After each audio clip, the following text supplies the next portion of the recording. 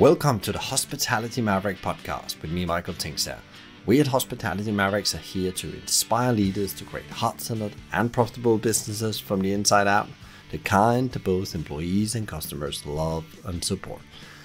Thanks to BizSimply for sponsoring this episode as our show partner. And BizSimply is the all-in-one HR, workforce management, road and operations software designed and built by hospitality experts to make every shift run like clockwork. And we join forces to help the industry to find new ways to become even more innovative in how we lead our people, how we operate, to how we grow our businesses, to how we serve our customers. Together we want to share strategies and tools that can make the industry thrive long term, not just survive. You've definitely got to let things happen. Momentum is hugely important for a business.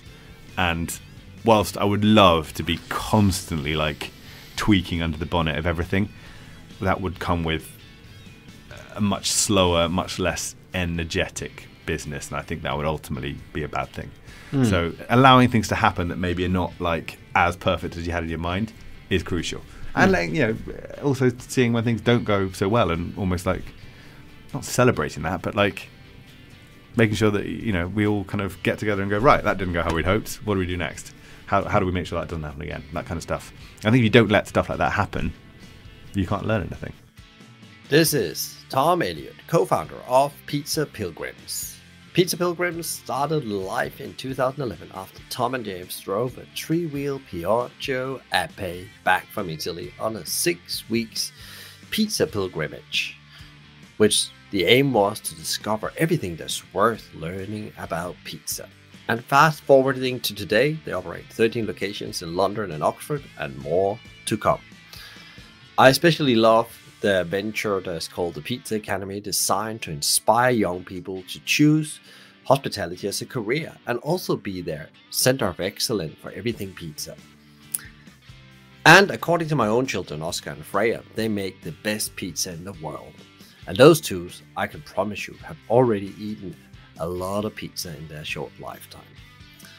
Thom gives us a deep dive into their purpose, their leadership philosophy, culture, and why pizza and happiness is so closely connected, their approach to managing and developing people, their philosophy around growth, and what they are focusing on as a business right now, his view for the future of hospitality, and many other slices of wisdom.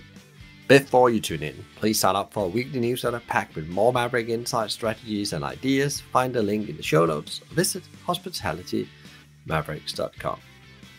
If you believe culture drives your brand to the next level, stop what you're doing, grab a notebook, and order a great pizza. Enjoy.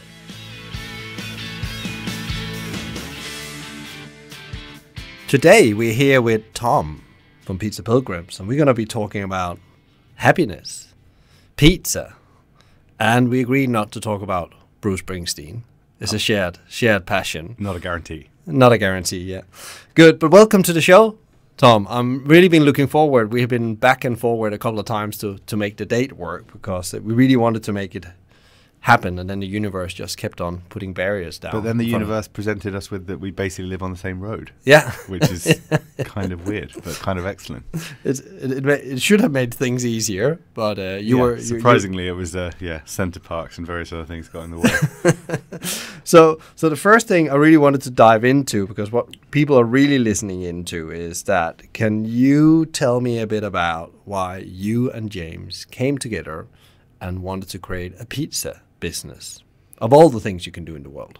Of all the things you can do in the world, I think, it's been 10 years ago now, so it feels like, you've got to really dig into the depths of your mind to remember why. But, bottom line is we both had our sort of proper jobs, quote unquote, straight out of uni. And we just didn't really enjoy them. We were just not enjoying them. James was working in TV, I was working in advertising, and I just was not getting any joy out of it. And we'd always grown up in pubs and around hospitality businesses, living above pubs since we were 6. James was maybe 4. And I had that sort of in our blood, I guess. And we talked about trying to start a pub. We didn't have enough money to do it. And then we were in the pub one night having a couple of beers, as you do. I think we always say it was somewhere between the third and fourth pint that we were like, what we're going to do is we're going to start a pizza business around a proper wood-fired oven with, you know, some kind of vehicle to carry it around, and try and join this sort of burgeoning street food scene that was happening in London at the time.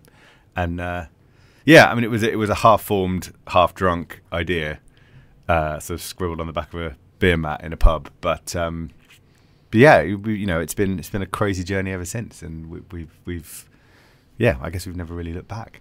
Why did you land on pizza? Because you agreed it had to be, you know, good quality pizza, wood oven, and 10 years ago that was like still news in the pizza world in the UK. Yeah. It was more normally electric pizza, a lot of hyper-processed Yeah. stuff. But what made you think that it has to be pizza? It's like, is there any specific reason for that?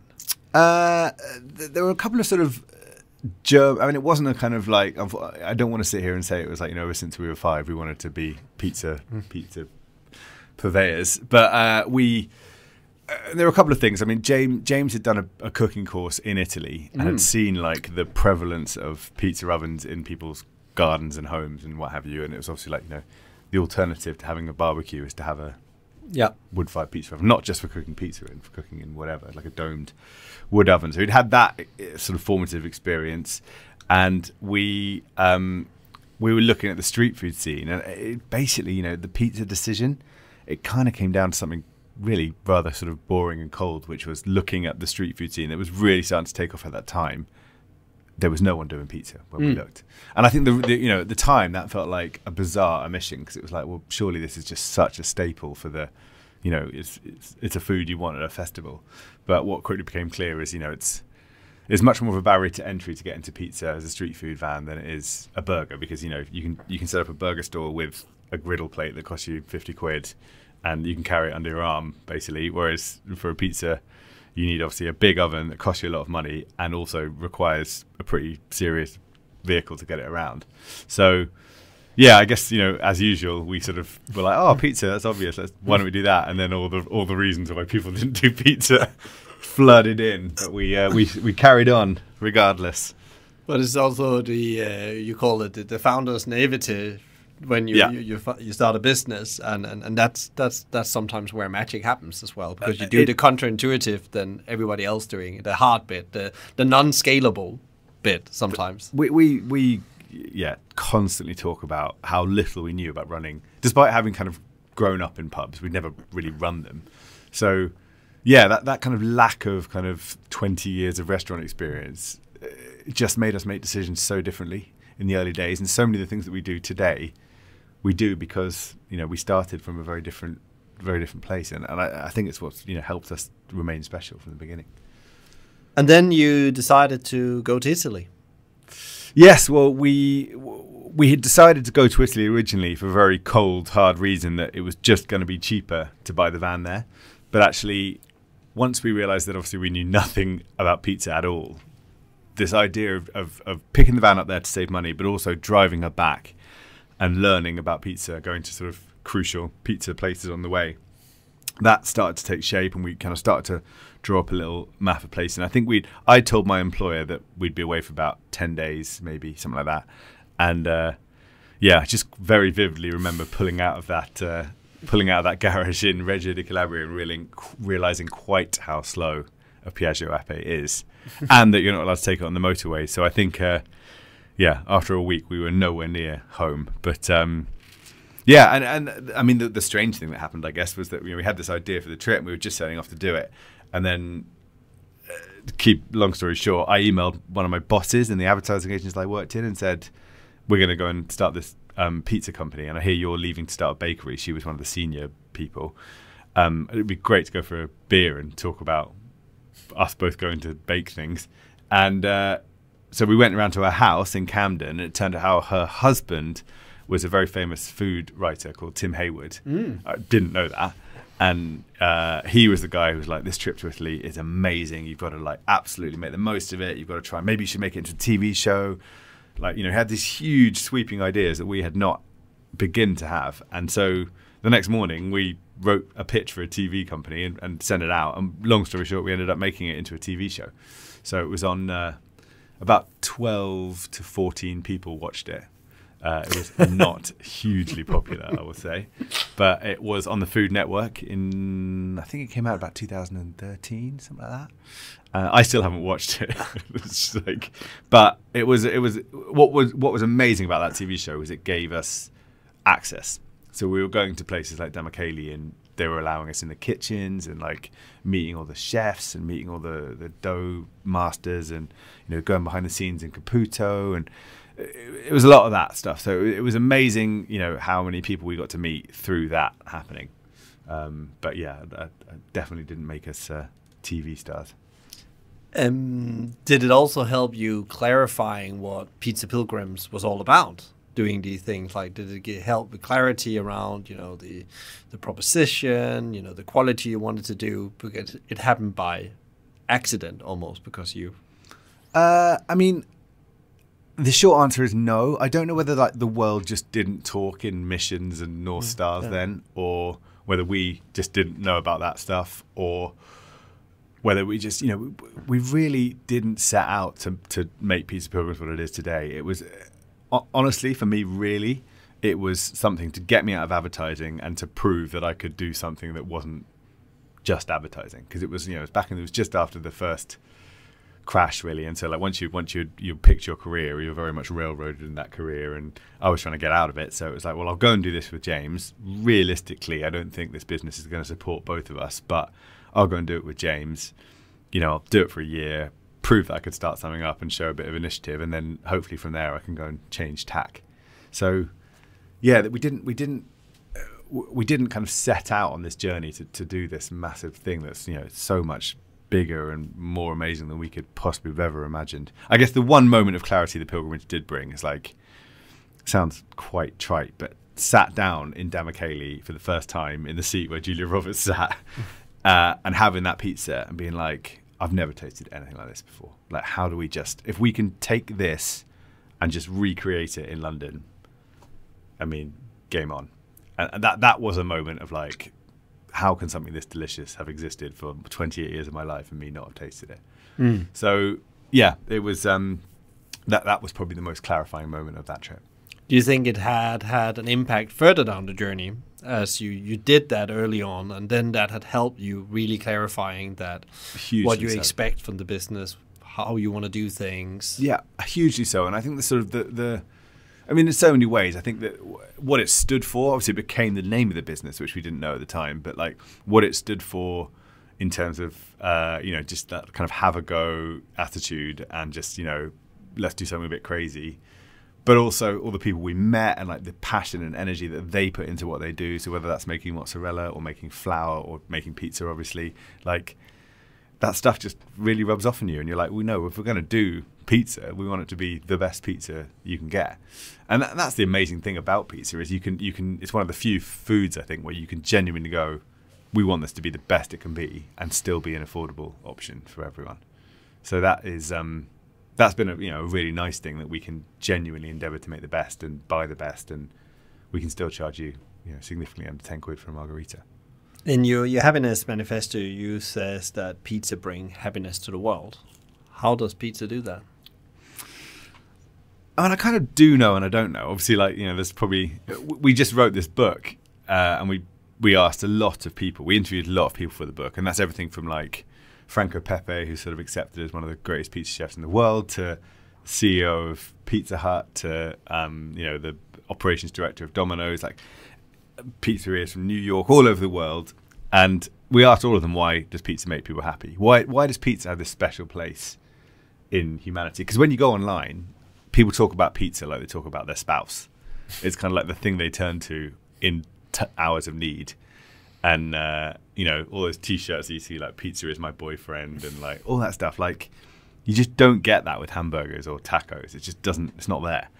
So the answers that came back were incredible. I mean, some people were, one person touched on this democratic thing of, like, it's one of the few things that you can aspire to having the best. Not many people can have the best car or the best house or maybe even the best steak, but you can definitely have the best pizza. And I think that's really interesting. There was someone who said, because it's round, so like you kind of feel like you can kind of share it. It lets you in. There was someone saying about, flavor combinations. There was someone saying it's because you eat with your hands, and it's very therefore very kind of like caveman visceral. There were so many good answers. I mean, it's just, I think it's probably a combination of all those things. It's, it's a thing that you kind of, it comes to you like nowadays in a magic box, that's kind of just arrives at your door. Share it with mates. You're usually doing it at a fun time. You're usually having it for watching a game or watching a movie. There's limitless combinations to the toppings. There are so many reasons, and I just think you never have a bad pizza. I can't think of a time in my life where I've had a pizza and gone, that was inedible. But again, that does happen. You can have an inedible hamburger for sure. Can you have an edible pizza? I just don't know if you can. And so, yeah, it never lets you down, which is obviously kind of really what you'd want from any human you were going to be friends with. The very powerful things there is bringing people together. It's the joy of sharing something, and it's about exactly something everybody can afford to have something good of. Yeah. In the world, especially when we talk about in today's world. Yeah. With food crisis completely. across the world. Completely. You also talk about in the Happy Manifesto, you talk about that you cannot make everybody happy. You are not a pizza. What was the thinking around that quote? Well, I guess that's what I just touched on there. Is like, everyone loves pizza. I mean, I know by saying this, all the people that don't love pizza will come out of the woodwork. But it's a great option if you're like getting people round, or it's pretty unlikely that someone won't be into it. Obviously, you've got the rise of gluten-free and vegan and all that stuff, which we're catering for now. But pizza is, it's a word that like peps you up. It's not a word that's like, oh, broccoli. Do you know what I mean? So I think, I think pizza is one of those great things that just, always is always a popular choice.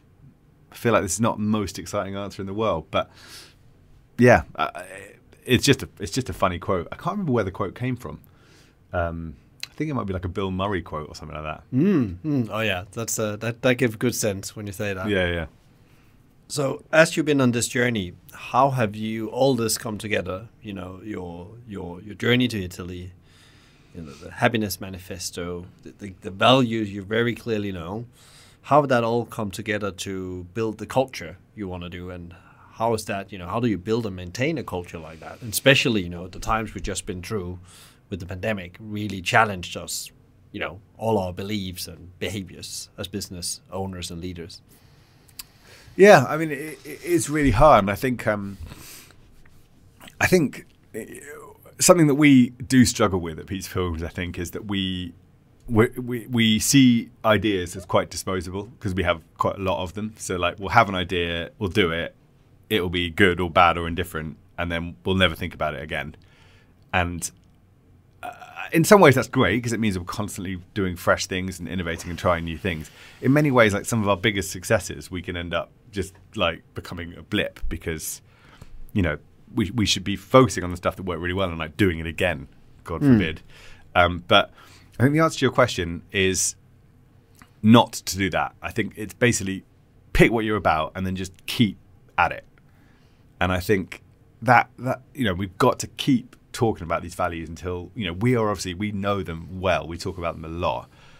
To us, it's almost boring now. It's like we know these, like, it's like, what's the next message? But actually, it's not about the next message. It's about keeping those, making sure everybody knows them, everybody understands them, everybody lives and breathes them and have the opportunity to live and breathe them. And I think without, I think the danger would be to kind of constantly trying to bring new stuff in. And I think we know what we're about now. These are the things that have got us here. They're the things we were practicing on the market stall by accident. I think we've managed to like bottle what they're about. Obviously, we're not getting it perfect, and we never will. There are too many of you, which just still blows my mind. But we need to keep at it and keep that clarity of message of like, we are here to make people's day, to make people that little bit happier. Whether you're a team member, a customer, or have, frankly, any interaction with Pizza Pilgrims, a supplier, delivery driver, I don't care. Like, Pizza Pilgrims is here to make your day that little bit better. And that's the bit that we've got to keep remembering. And I think the way to do that is through our values, and just keeping clear on what they are and being focused on delivering them. We once got Brave Fred from what's he called, the dating show, First Dates. Yeah, came to talk to us, and he was saying, like, you know, look at the church. Whatever you think about the church, they have been a successful thing, and the way they've done that is by having one message for 2,000 years. They've not gone, oh, let's reinvent this or rethink it or change it or put in a snazzier story or, you know, do a remix. It's just like, no, here's what we're about. Here's the story. It's all written down. Here are the central tenets. Keep banging that drum. Clarity is what you need. You need everybody to get it. And I think, you know, I'm not suggesting that we are anything near or like the church, but that idea of, like, once you've figured out what you're about, like, stick with it. Don't lose focus on that, I think is crucial. And I think we really want to try and keep doing that and find new and interesting ways to bring those values to life for people in the pizzerias. And it's interesting, the church is all about rituals. And as you talked about it, we just try to innovate too much and actually forget the foundation of what actually brought us here and actually bring us together. Completely. So trying to, you know, some of our most successful things have become ritualistic. So like Ferragosto, every year we kind of have a day off. It's an Italian holiday, obviously, originally, but, you know, everyone gets together and it's just, you know, it's a nice sort of quote unquote family day. And that's something that we've done every year, and it's you know, it brings us closer together. And trying to find more of those rituals that remind us of why we're here and what we're doing it for is a really big part of getting this right. Yeah, super interesting. You also talked about that you sometimes have done some things where you thought, okay, well, we move on, we've done this. You can give an example of there where you maybe canned something, you find out that, wow, we just dropped something quite amazing here. I mean, there are just so many examples of, like, marketing initiatives that we've done, or, you know, I mean, a classic one is pizza specials that we've done that, you know, we do them for a month, they're great, and then we never revisit them ever again. And it's like, why are we not, you know, bringing back the ones that we know are fantastic? I think it's just that constant desire of, like, oh, but we've done that, we can't do that again. But that's silly. And I think, yeah, so you know, there's a lot of good examples in the menu and in food where we've dropped things and not come back to them when we should have done. I think things like some of our more kind of silly things, like we had our 5th birthday and we had 5 come and headline the party just because it felt silly and fun, and we've never, like, revisited that kind of party of just have a band and, you know, like a semi-famous band from, because a lot of what we're about is kind of pop culture, but kind of yesteryear pop culture. So trying to bring more of that to the fore would be really cool. But, you know, we never go back. We're always looking at the next thing, which, like I say, is great in many ways. But, you know, you look at a lot of great businesses and they you know, when they find something that works, they just do it over and over again. And we've not done that so much. Is there any business that Pizza Pilgrim are looking at when it comes to building culture where you get inspired from, because where they have this consistency and the rituals you're talking about? Is anyone you could share? I mean, there are just so many. I mean, the one that always comes back to, and we talk about it a lot, is Timpson's. So they're a very famous English shoe repairing company. And we were lucky enough through a sort of weird connection to spend a day with John Timpson about 7 or 8 years ago. And he has this just incredible philosophy around upside down management. And, you know, the most important people of the company are the people serving the customer. Everyone else is there to support them. But he just had so many thoughts that I 100% agree with around, like, you know, budgeting, like, you know, to write down a budget that tells you what you're going to be making in 3 years' time is a complete waste of everyone's time, because who knows what's going to happen in that time. So, you know, anti-budgeting. They have no marketing department, which I think is fascinating. They only rely on customer feedback.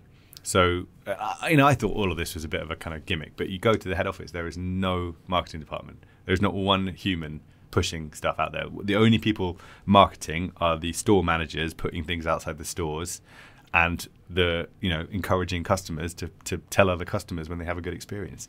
And also, this is a company that they're built on fundamentally mending shoes, which no one does in 2022. They all buy new shoes. And then their second big push was into developing photos. I mean, like, this is a company that is resilient beyond, you know, the changing of industries.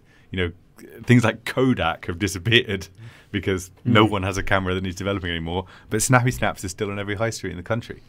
I'm sure they have plenty of woes, but they adapt. Every time you walk past them, they've got a new service that they offer you, and also just lovely things. Like, they do a lot of stuff hiring ex-cons, which we're starting to do now in the academy.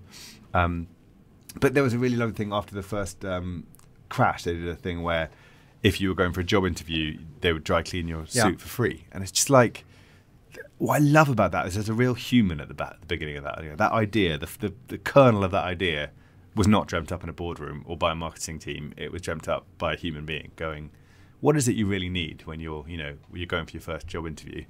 And it's like that little bit of confidence. How can we help with that? Oh, we can make your suit look great.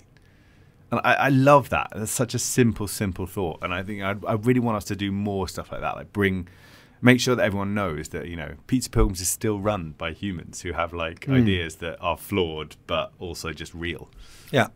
And it's a great example because I've studied them myself a bit, because really fascinating this, business has been handed down the family, and they're constant focusing on just being 1% better.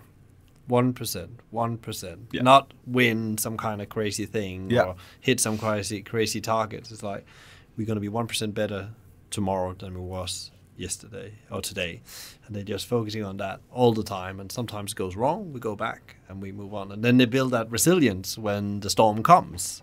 Completely. Because also everybody that in the organization know they're safe. Because there's total transparency, as you say, with the bottom up, both on numbers and what is expected from you. Completely. And something he said to me that I just thought was so true is not punishing the many for the kind of actions of the few. Yeah. So if someone, they haven't got unbelievably 1,000+ stores, they haven't got a centralized till system that tells head office what, every store has got no electronic till, and they do all their own numbers and they send it by email to the head office. It's just completely, it's completely sort of humanly done. But, if a store, is down on the money, someone's been putting their hand in the till or something like that's gone wrong, another company would go, right, this thing has happened. To make sure it never happens again, we're going to put in this huge policy. We're going to put in tills in every store. We're going to tighten every single bolt. It will never happen again on my watch. And actually, that's 0.0001% of your workforce making a mistake. Obviously, they should be held accountable for the mistake, but don't punish the 99.999% who didn't do it, who've been doing everything right and are doing what you asked of them. So that thing of the collateral damage, when things like that happen, obviously it's bad, and obviously, it needs to be properly looked at. But what it can't be is then a reason to turn the screw on everyone else, because everyone else has been doing it fine. And I think that's something that we've always tried to practice. It's things will go wrong. That doesn't mean that they'll go wrong, or that everyone should have to bear the brunt of it. What you talk about there as well is something I wanted to ask you about as well, is leadership philosophy or leadership approach, mindset impacts the culture and the way you deal with things when things happen, because your culture really comes to life when things goes wrong. How have you, as one of the founders, and how you as founders work with actually ensuring that from day one that these kind of thinking approach to thing is really implemented as you grow, because that's the really hard bit.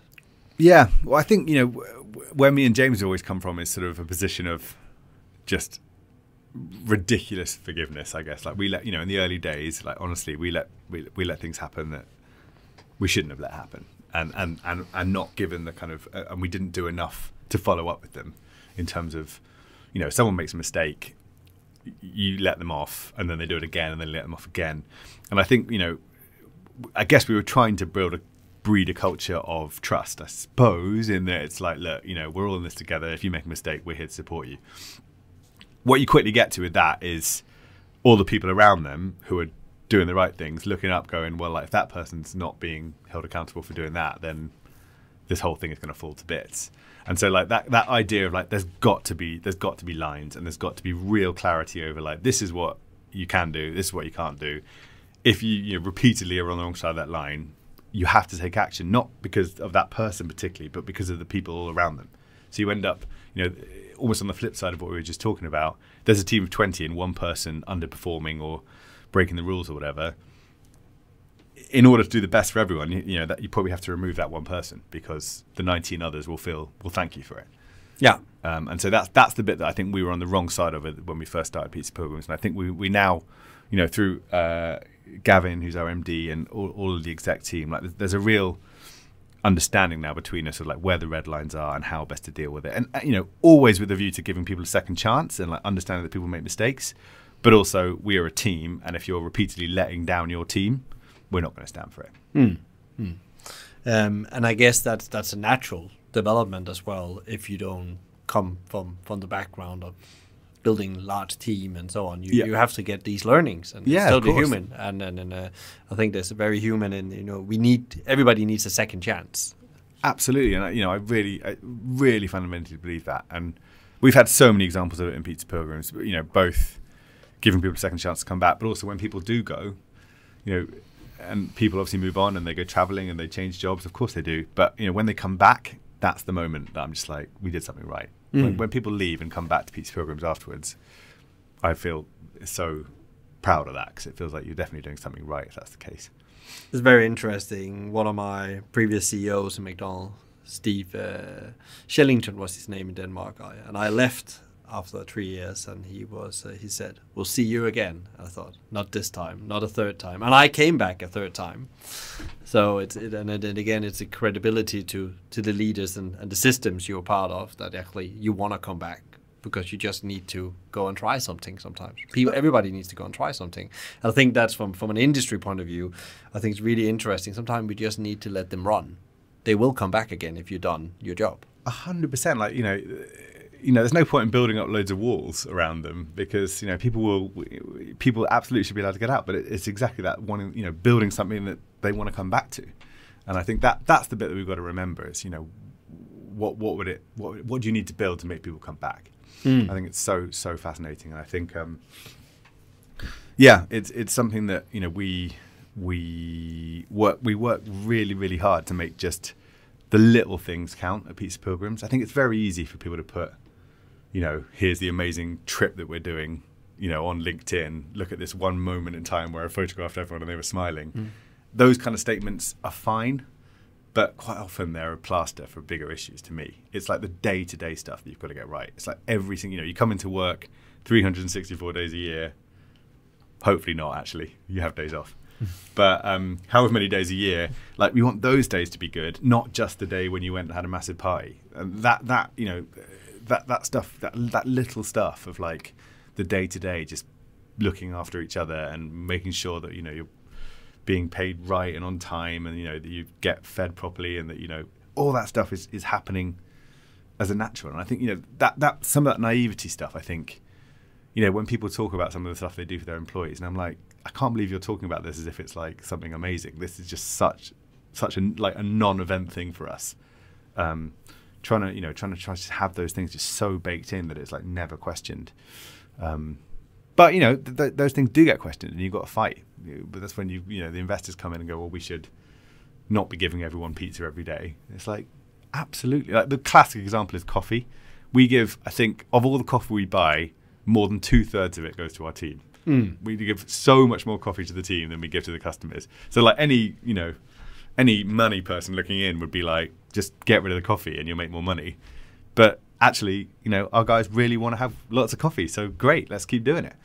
You know, let's do more of it. So yeah, I think those kind of things, just those everyday things, are really important, that we don't lose them, because they can easily get like scrubbed out.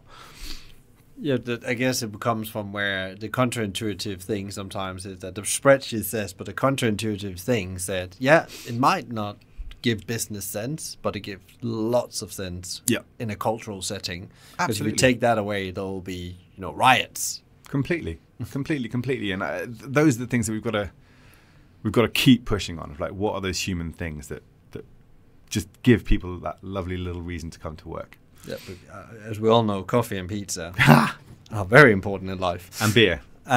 Yeah. Also, you talked a bit about as you've been growing the business. What has your approach been to growth? Because you didn't set out to say we want to make 1,000 restaurants and be the next McDonald's or so on. So what is the approach to growth? Because growth is very connected to the purpose, the culture, I believe, the way you think about growth and how you approach it. Yeah. I mean, the first thing is that, like, for both me and James, like, this is so way beyond what we set out to do that actually, you know, we just feel like we're in this kind of, you know, Neverland, basically, which is fine. I think, you know, from a growth point of view, we've never been particularly obsessed with growth. I think probably the only thing that made us sit up and go, growth's really important, is providing opportunity for the team. Like, if you're not growing, you know, the great people you have probably won't be able to stay with you. Not because they don't love working with you, but because you're just not going to provide them the opportunity they need. You know, you can't go up the ranks. You can't, you know, there's not headroom for you to kind of develop yourself. So that probably, for me and James, is the number one reason that we grow. I just have like pure terror around like people saying we need to open X number of pizzerias this year. I'm just like, there needs to be about 25 qualifiers in there, because I would prefer to open 0 pizzerias if none of them are going to be great or exciting or different or provide something new. But, you know, if we find 5 fantastic ones that have all got like a real reason and a heart and a soul and are like, I totally get why this will be a good thing for us, then let's do the 5. But let's not do 5 if there aren't 5 good ones to do. You know, we are still, unfortunately, not in the metaverse with Pizza Pilgrims. So like bricks and mortar and locations and, you know, that stuff, it can't just be magicked out of thin air. And I think, you know, what we've seen from some of our peers, I guess, is just growing too quickly, and that you lose what you set out to do that's special. But if you grow too slowly, you'll also lose it, because you'll lose the people that made it special. So, you know, we've tried to like balance that. I think we've done a pretty good job. We've got some people in the company who would want us to go faster. I think some people would probably want us to go slower.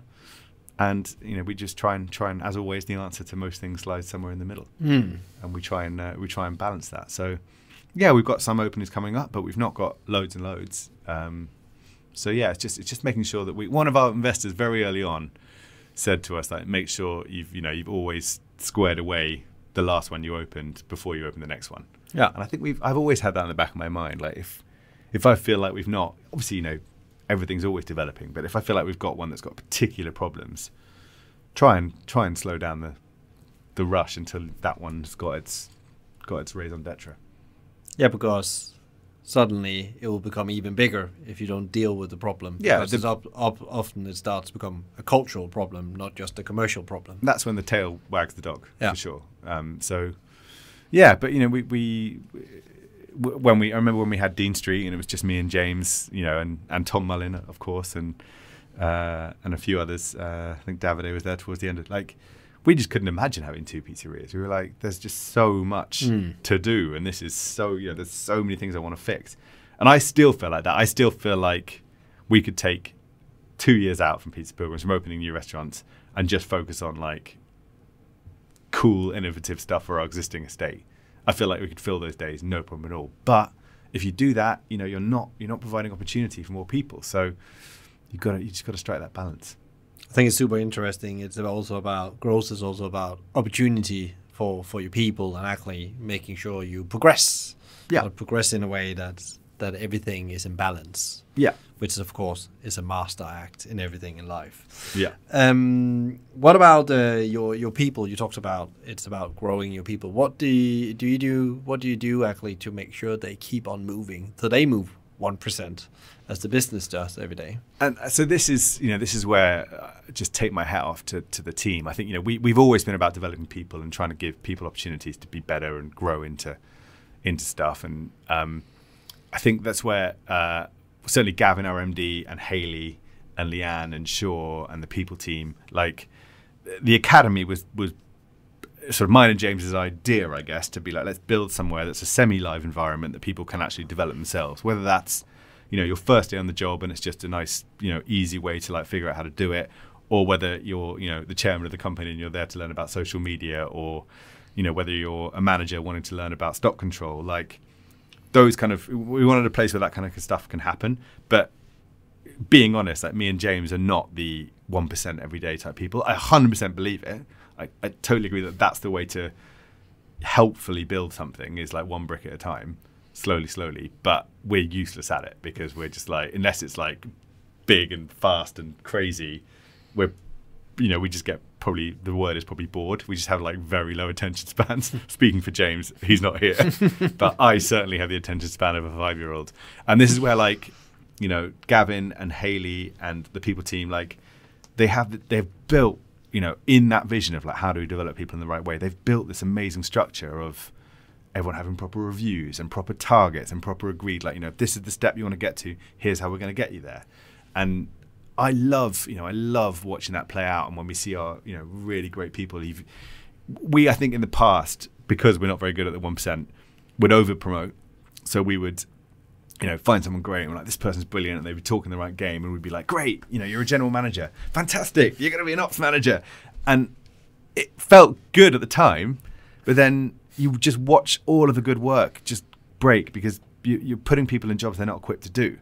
And as much as, at the time, it feels like, well, I want to go up and I want to be there now, and like, why am I not there now? The amount of times I've seen it where you over promote someone who is great, but they're just not ready. And that is where Gavin and the team have been so great, to be like, cool, you want to get to here? This is how you get here. And it's not a 2-month journey.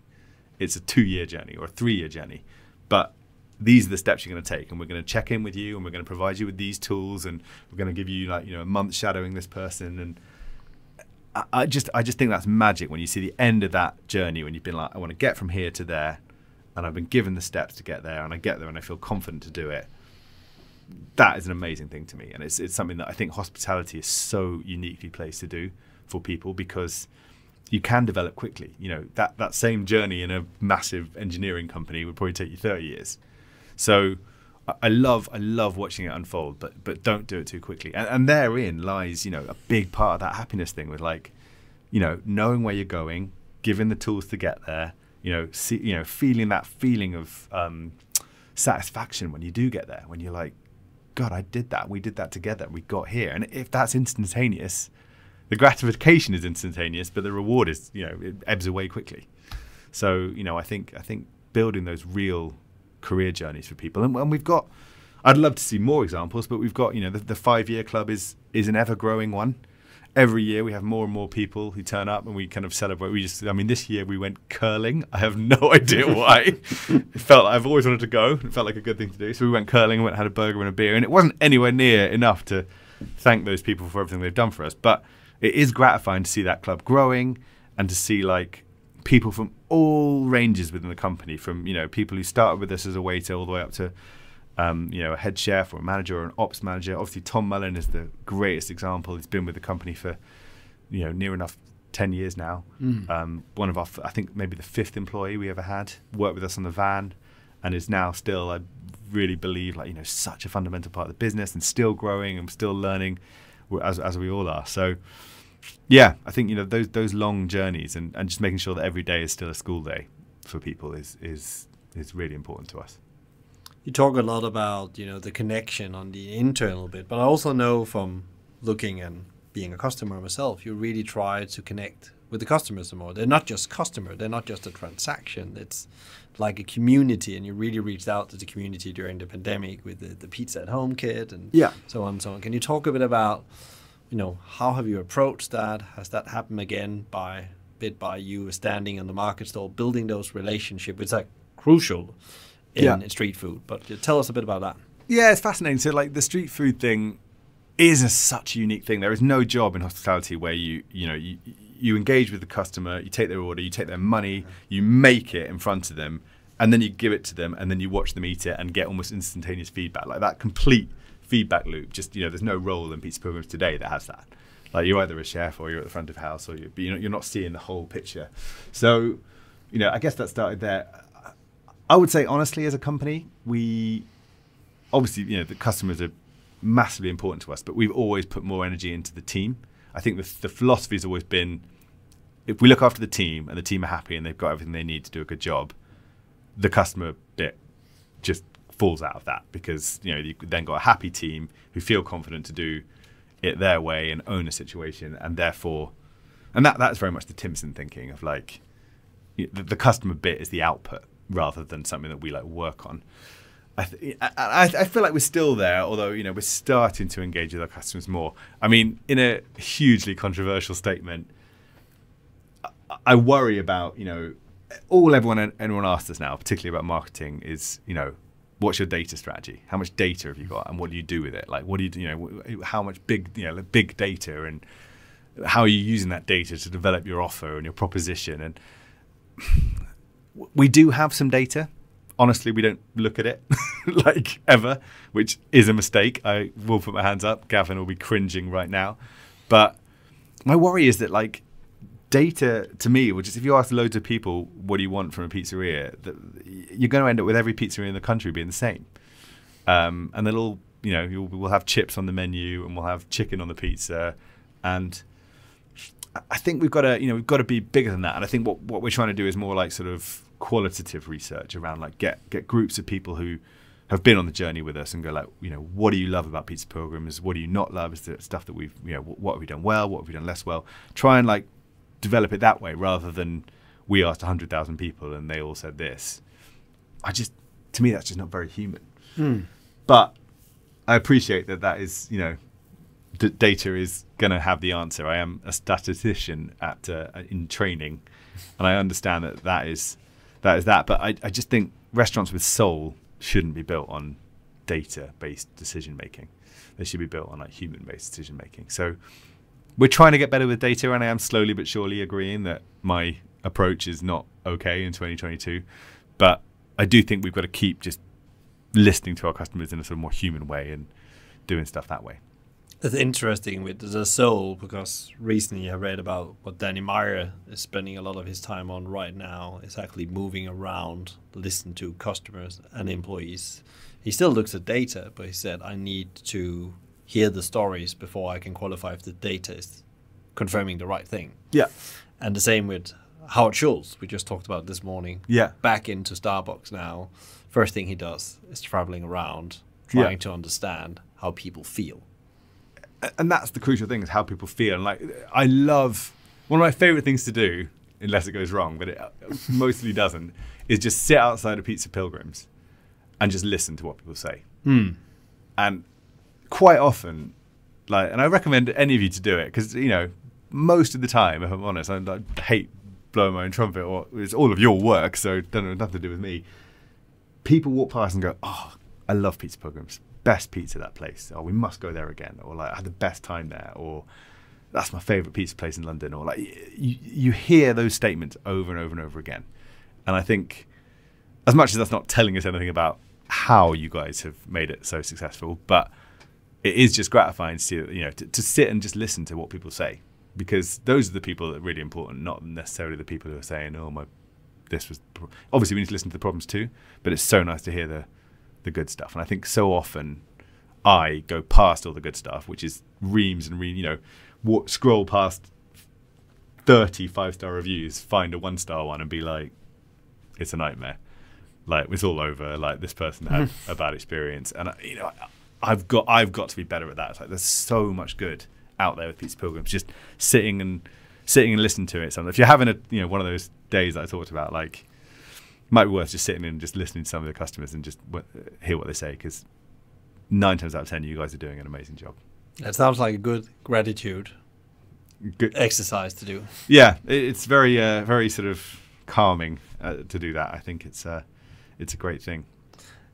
You talk about data, I also have to ask you about tech then. Yeah. So what role does tech play? Because that has been the big play in the pandemic, and now as well that tech is, the things that some people even been so extreme to say it's going to save hospitality. Yeah. But it seems like I guess you're from different place. But what role does tech play in scaling a business like yours? So I have a real battle with this, because in my personal life, I'm sort of tech obsessed. I love tech. I love things that make my life like 0.02% better. And, so I have, ludicrous things like watches that talk to phones and God knows what else. Like, all that stuff, I get it and I like it. My concern is that with hospitality, anything that is tech is a layer between human to human contact, essentially, and human to human contact is what hospitality is all about. So the romantic in me wants to say that actually it's the humanity that makes hospitality a thing that people want to keep doing, and that doesn't exist in a retail environment. You don't go to Topshop because of the connection you have with the store salesperson. You don't go to Topshop at all because it's gone. But that retail thing is about the stuff, and actually, if you can make that stuff quicker, look at Amazon. If you can just get the stuff to you without any of the noise, people want that. But actually, the noise is what makes hospitality the great bit. And so if you even silly things like the McDonald's experience to me is lesser for going in and tapping on a screen. You don't have that same like interaction. Like, what's happening today? What's special? Yes, the screen churns out all the things you can buy, and yes, they sell more because people are more willing to upgrade when they're not talking to a human than. But I like that interaction with a human. I like weirdly, I had it yesterday in Five Guys. I took my son to Five Guys in Brighton and just got chatting to the guy behind the counter because we were waiting it was very quiet, weirdly, for Five Guys. That never happens. And, how long have you been doing this job for? And he was saying he's going to be an apprentice and he wants to work for Audi and he's got a job coming up. And that was just a lovely little moment that happened because we were waiting for it. And, Five Guys is not the place that you'd expect to have that kind of interaction. But if that had been on a screen, it wouldn't have happened. And I wouldn't have noticed that it hadn't happened. I wouldn't have. But my day was definitely 0.02% better for it. So that's a long way of saying I want to put loads. I want to protect hospitality in Pizza Pilgrims by not putting in loads of tech. That said, I do think there are use cases for, if I'm working in the city and I've got half an hour lunch break and I want a Pizza Pilgrims, but I also have to read a report for a meeting I've got at 1:30, I can 100% see how that guy or girl wants to come in, order on their phone, pay on their phone, get the pizza, not interact with anyone, and just have that experience. So I think, we're going to have to offer that experience. But what we've got to make sure we don't do is offer it at the detriment of the people who don't want it. So I think we need to put in some tech that is seamless. So if you like ordering on your phone, you know how to do it, you can do that entirely. If you don't have a mobile phone, I don't know who that person is, you can have the full old school experience. And the old school experience should always be the like primary experience to me. It's about that interaction. Like, it's what's the waiter's favorite dish, or those kind of things that you can't get from a screen. It's interesting. It's about keeping the soul again, which you set out. It's massive. It's massively important, and that comes with it, the bumps and the ups and the downs, and this kind of like completely formulaic but guaranteed to not let you down version of the world it's just boring. Like, anything that's a sure thing is boring. So from my point of view, even when things go wrong because of the human, that's what makes life's great rich tapestry, which I'm sure is incredibly bad business sense. But what about the future, Thom? What are the business priorities right now? There's a lot of noise in general in the industry, but what is your, as Pizza Pilgrims, your top priorities right now? I think we're just about looking to the horizon, just about. Obviously, there are huge challenges still coming at us, but we're feeling more on top of them than we have done ever. And so, I think the future is, this is an incredibly boring answer, but I think for now it's just like, keep building what we've built. There's nothing that I'm coming down the road that's like, we need to fundamentally flip this, or we need to go and open in America or continental Europe, or we need to start doing tacos because there's a better, there's nothing exciting like that coming on. But keep sticking to our guns. Like, if we're going to open a pizzeria, feel really confident it's the right thing to do, that it's bringing something new to the table. I think, again, hugely important for me is that we're a company doing the right thing by the world. So we've started our journey towards net zero, and we're hiring a person to be dedicated to that and like see how we can be better. And that journey is very much underway.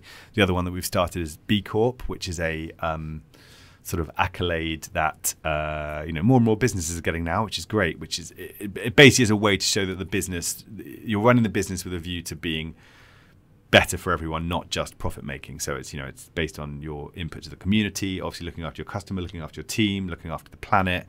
So it's a good sense check that you are trying to run the business in the best possible way for humanity. And so we're working on that journey as well. I think we're hopefully we're hoping to be one of the first people in hospitality to get it. I think I'm only aware of one other hospitality company that has it currently. So doing more of that stuff I think is going to be crucial. But yeah, I think as I was saying earlier, like the danger is you're like, well, what's next? What's the new thing? And actually, most great things that most great brands and products that they're not about radical change. They're about 1% every day. Yeah. So I think the boring answer is keep getting a little bit better every day. What about the industry? How do you see that as being part of the industry for 10 years where there's been lots of excitement, development, ran into the pandemic? And how do you see the coming years ahead? And there's a big play being played out right now in general in the industry where all the costs are back and, everything just seems a bit more difficult again. The notch is just dialed up, even though we're back open. Yeah, I 100% agree. I think, everyone is finding it that bit more difficult. But I think, there's a lot of people out there who, because it's a bit harder than it was, are now going, oh, well, it's all ruined. And it used to be really easy and now it's really hard. And therefore, it's never going to be the same again. And I just think at the core of what we do, there's such a fundamental human need of meeting up and having a good time with your fellow people that it will survive. It'll find a way for sure. But yeah, I mean, I guess, there's so much rise of quick service and that kind of stuff. Is that going to be the next thing? Is it about the food? Is it about the kind of interaction moment? Obviously, delivery is a fascinating thing because that's an ever-growing phenomenon. And so, there's one half of me is absolutely, if we can provide that family meal moment at home, then we've done our job. That's what we're there to do. But obviously, I also feel but it's not quite the same. We've not quite got that full Pizza Pilgrims hit. So, yeah, where's the industry going? I think there are still so many fantastic leaders in this business. I mean, you've had Will, obviously, from Hawksmoor. I don't know if it was in this room, but he, he's one of those people you just look up to and go if he's one of the people that I was looking up to, actually the world's going to be fine.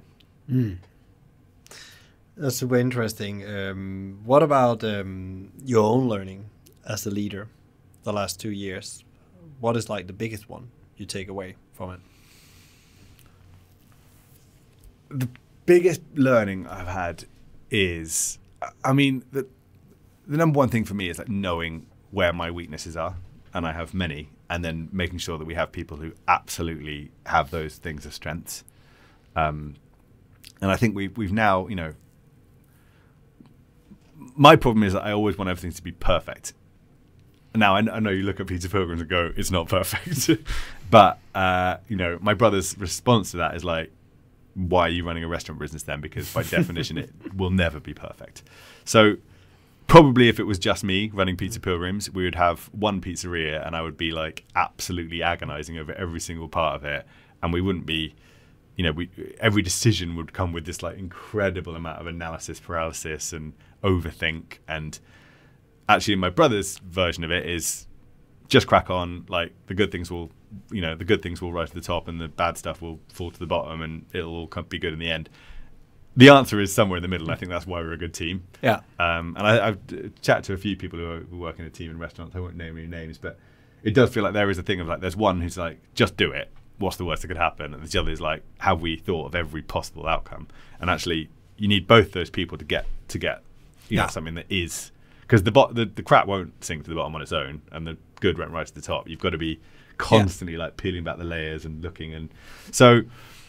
But my learning is you've definitely got to let things happen. Momentum is hugely important for a business, and you know, whilst I would love to be constantly like tweaking under the bonnet of everything, I think that would come with a much slower, much less energetic business, and I think that would ultimately be a bad thing. So allowing things to happen that maybe are not like as perfect as you had in your mind is crucial. And like, you know, also seeing when things don't go so well and almost like not celebrating that, but like making sure that, you know, we all kind of get together and go, right, that didn't go how we'd hoped. What do we do next? How do we make sure that doesn't happen again? That kind of stuff. I think if you don't let stuff like that happen, you can't learn anything.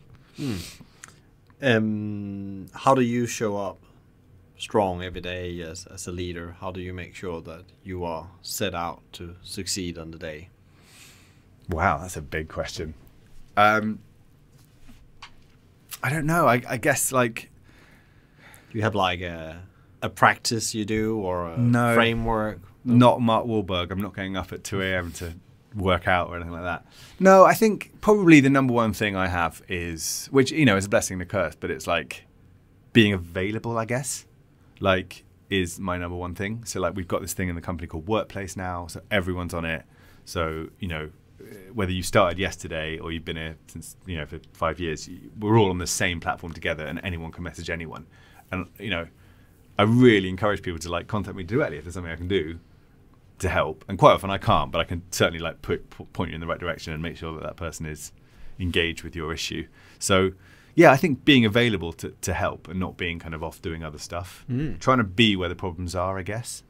And, you know, lending support of, you know, what is it that we're going to do together to get through this, I think it is a crucial thing. So that's how I make myself.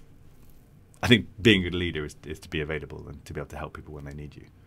And you talked a lot about humanity before as well. Is that also compassionate leadership you talk about there? Like, you know, being there, being available to take action, to be compassionate when people needs it. I think it's absolutely crucial. And I think what fills me with so much joy is that I think the team and the teams in Pizza Pilgrims do live like that. There is a really compassionate vibe. Like, our best teams certainly are the ones that are all out for each other. And, you know, like, you know, let's not beat around the bush. There have been some challenging times. You know, there's been days when, you know, right at the beginning of the pandemic, when Boris was like, don't go and eat out, but there was no support. You know, I think a lot of companies at that point pulled the ripcord and got rid of a lot of their teams. And we didn't. We were like, look, we're gonna keep trading as much as we possibly can, protect as many jobs as we can. And obviously then furlough came along and, you know, just completely saved the day. But we never had that moment where we're like, right, we're turning our back on all of this. And like, you know, I think being there as the decision maker, you know, ultimately, me and James are still ultimately the decision maker in Pizza Pilgrims. There's no like board man or, you know, a chairman or someone with a suit who could tell us what to do. Like, ultimately, it's still our decision. And knowing that you're going to make the right decision in those moments is a huge part of being a leader, I think. And we feel so proud that we've built this thing that we still are in control of. Like, you know, the decisions that we make are our decisions. And yes, like, I know that we've made some wrong ones, but hopefully there's some solace in the fact that when we make a wrong decision, you know it was us. You can get me on Workplace. You can tell me that it was the wrong decision, and we can try and fix it. Whereas if it's like you don't know who made the decision and it's the wrong decision, then how do you go about fixing it? So yeah, I think it's been really, really, really tough this last 2 years. Undoubtedly the toughest in my short tenure in hospitality, obviously, and we couldn't have got there without you guys pulling together and dealing with some incredibly challenging things, from, you know, both all the masks and sanitizing to the lack of security to the, you know, understaffed, under-resourced teams as we come back and all of that stuff. But, you know, just rest assured that we are putting everything into moving the dial, and we will get there. 2 questions left for you, Thom. One of them is, what advice would you give to other leaders out there? What is your top advice? Because we all are able to bring something to the leadership table. I mean, the number one thing that I see with what I would describe as bad leaders is, like, you can tell that they're going into any conversation having made a decision already. It's my number one failing for people is like, if you're going to have the conversation, either make a decision and just be like completely, war general decision maker and be like, it's me, this is the decision, let's get on with it. Or actually listen to the team and be ready to change your mind. But the worst version is like, you've already made the decision, you then have an engagement with the team who have a different point of view, and then you're like, yeah, but no, we're going to just carry on. I just think that's the worst trait. So I try and listen to the team and try and shape my thinking around it. On the flip side, I can definitely be too far the other way, and one person in one site says this is a problem, and I'm like, shit, maybe we need to change everything. So it's you've got to have a balance. But I think just listening to your. Certainly for us, it's very easy because we've got incredible people in the exec team, and they've got a huge amount more experience in hospitality than we have. Gav has been working in hospitality for 25 years, so if you didn't listen to him, you'd be a fool. But it's interesting with the listening, because we come through a period of chaos and, in principle, war at the front line, if you use that terminology. You needed to make some decision, but now you actually need to step back for that and actually start listening, understanding. But you often get, your head in the trenches, and, you just continue because it becomes behavioral. Almost. And it's easy because you don't have to listen to others because you are the one with the answer. But that's the perfect decision. The perfect balance to me is when there is nothing coming, like at the beginning of the pandemic, no one was sitting around going cool, I've been in this situation before, this is what we're going to do. Everyone's like, well, what the hell do we do now? Yeah. And actually having being able to step back and go, right, this is what we're going to do is that's a great trait. So in the dream scenario is you can fill the void when there is no one speaking. But when there are people speaking who have a genuine point of view, you can listen and adapt your decision making to that. That's the perfect thing. Because obviously, the opposite end of the scale, the worst kind of leader is the person who doesn't know what they want to do and is just listening to the team and has no. You've got to have a bit of both, I think. What is the one question you wished I've asked you, and what would have been your answer? The one question you'd wish I'd wish you'd asked me. My daughter started asking me what my 17th favourite colour is, which is incredibly, when you start to unpack it, quite a sort of big question. Yeah. What is the one question that... Probably, what's your favourite pizza? And I think the answer is it's still salsiccia and friarelli, which is sort of basically on the menu now for no reason other than it's my favourite pizza. It doesn't really sell, but it's just such a great pizza. Proper Neapolitan classic. Such a I bet you were hoping for a much, much more exciting answer than that. No, it's good and simple and very human. Pizza is the core of what we do. We mustn't forget that. Where can people find you and more about Pizza Pilgrims if they haven't really dived into what Pizza Pilgrim is and what it's all about? So we're on all those kind of social media-y things, and pizzapilgrims.co.uk. The internet is a good source of stuff. But yeah, I mean, why not just cut through all of that nonsense and go and have a pizza? We have pizzerias in London, we have one in Oxford, and we're opening one in Brighton soon. So yeah, come and try some pizza. Yeah, we'll look forward to that down here. Thank you so much for joining. No worries. Thank you for having me. What a pleasure. Amazing, Thom.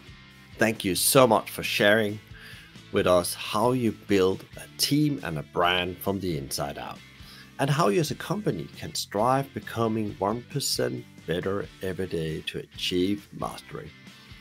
You should now reflect on how you can build a culture that drives your brand. To get further inspiration on how to build a business from the inside out, visit episode 122 with Tom Barton, co-founder of Honestbird, on leading by example. If you enjoyed today's conversation, please share, rate, review, or subscribe to one of our channels, which all can be done via our website, hospitalitymavericks.com. A big thank you to BizSimply for supporting us, bringing great insight, strategies, and tools to help the industry thrive, not just survive. Check them out at bizsimply.com or via their social at bizsimply or bizsimplyhq. You can also email them directly at advice@bizsimply.com. A big thank you to Fina Charlson, who's a show producer and editor for the Podcast Collective. Tune in next time for another interview, and in the meantime, find out more about us and subscribe to the newsletter for more Maverick insights and ideas at hospitalitymavericks.com. Don't worry if you didn't get all of this, there will be links in the show notes. I'm Michael Tingsa, and you've been listening to the Hospitality Maverick Podcast Show. Be Maverick!